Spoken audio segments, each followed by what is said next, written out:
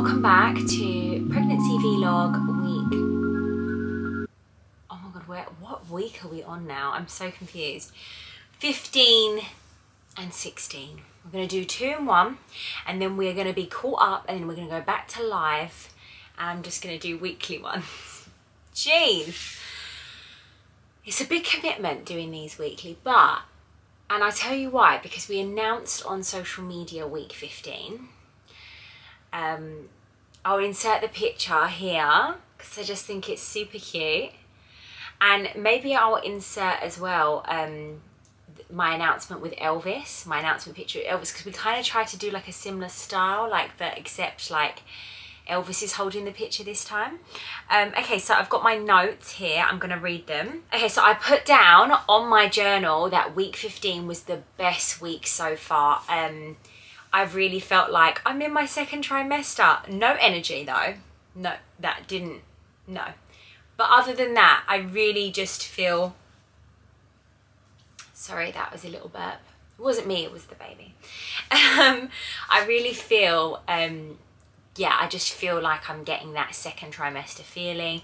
Not necessarily the energy, but like other than that, I'm like, finally, I'm starting to feel it. Like I'm starting to feel better. I've popped down as well because I've been listening to a lot of podcasts, and a lot of these podcasts are podcasts that I listened to pre-pregnancy as well. But I thought I'd mention some of my like favourite pregnancy / baby motherhood related podcasts in case you're a listener and you, like obviously in pregnancy you might find it interesting. So one of my favourite ones in the UK is Happy Mum, Happy Baby. That's by Giovanna Fletcher. She hasn't actually done any new episodes recently, but she's got a backlog of birth stories from celebrities to kind of maybe just stories that kind of maybe interesting stories. Anyway, I really like that podcast. I've probably listened to every episode on that already. That's probably why I haven't listened to that lately. I really like, strangely, I really like Australian birth stories.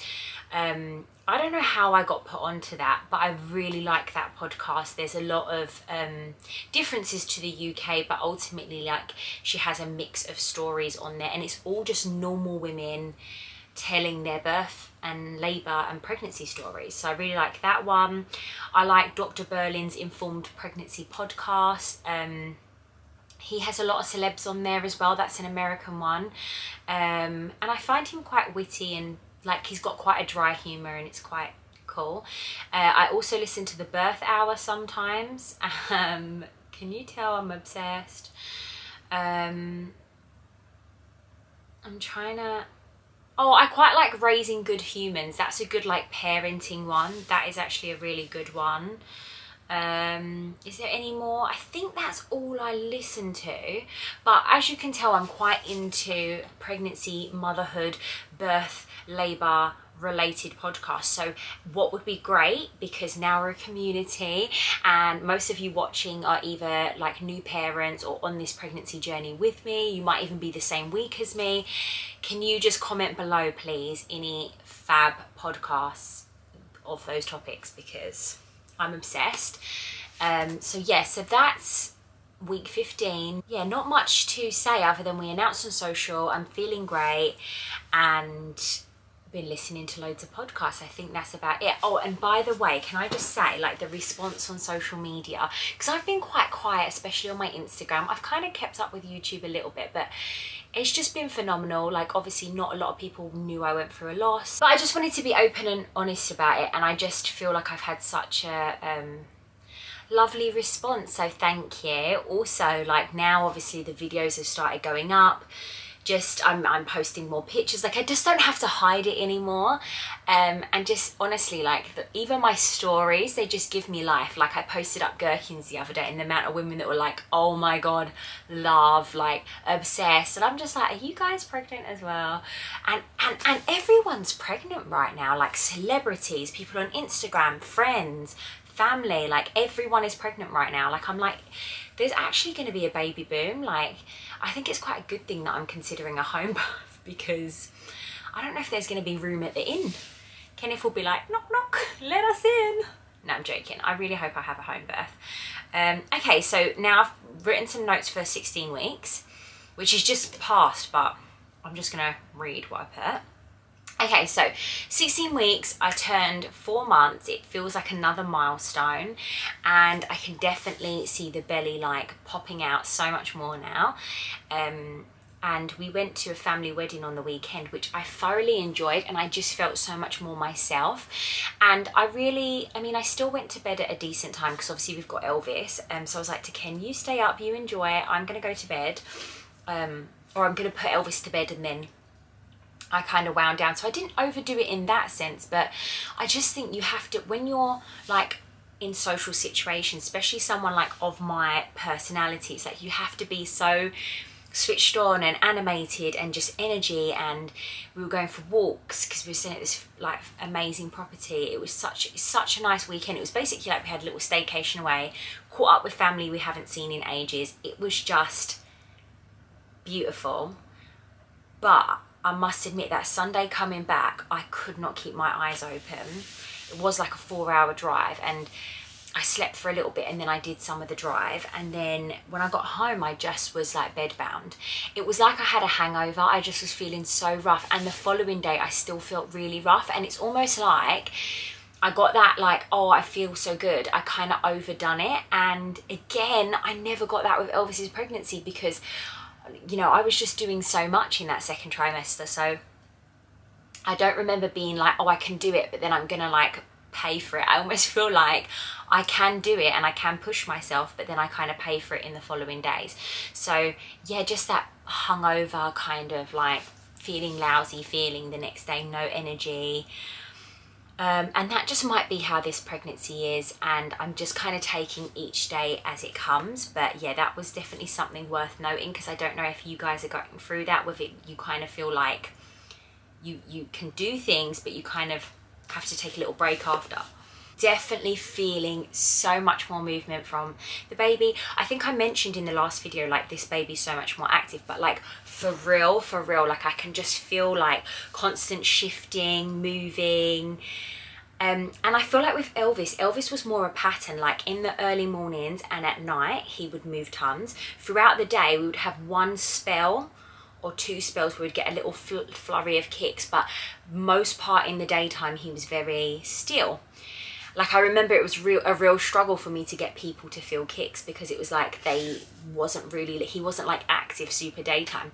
And this is why it's so important when they say go by your baby's patterns once you start feeling baby. And also, can I just put out there, some of you may, if you may be on the same week as me, you might not be feeling baby yet. If you're a first time mum, you usually apparently feel them earlier when you are like when you've had pregnancies. But yeah, going back to that, it's like if I had these pregnancies the other way around, I would be worried with Elvis, like, well, why don't you move much in the day? Because this baby just feels like this baby just moves a lot more. So I think it's just important to just look at your own baby's pattern. You know your baby's pattern. You would know if there was like something different with that pattern, and that's when you would kind of like reach out. Other than that, I don't do like the actual kick counting. I think you should just go by your baby's movement pattern. And I think that's what the midwives recommend as well. So I've definitely got the second trimester energy boost mentally, like work-wise, editing-wise, podcast-wise, ideas, creativity, like just my mental capacity, my organisation, planning. Like we've got Easter half term coming up and I'm like, right, we need play dates, we need this.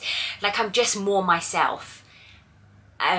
Like personality, even just me checking in on people, like my friends that have just had babies, I'm like, oh, I must do that. Whereas I just feel like up until now, I haven't had a lot of mental capacity other than the things I've just had to do and just get on with. So that's really nice. I did recently put something on Instagram where I was like, I must have been just really tired that day, and I get really tired in the evenings.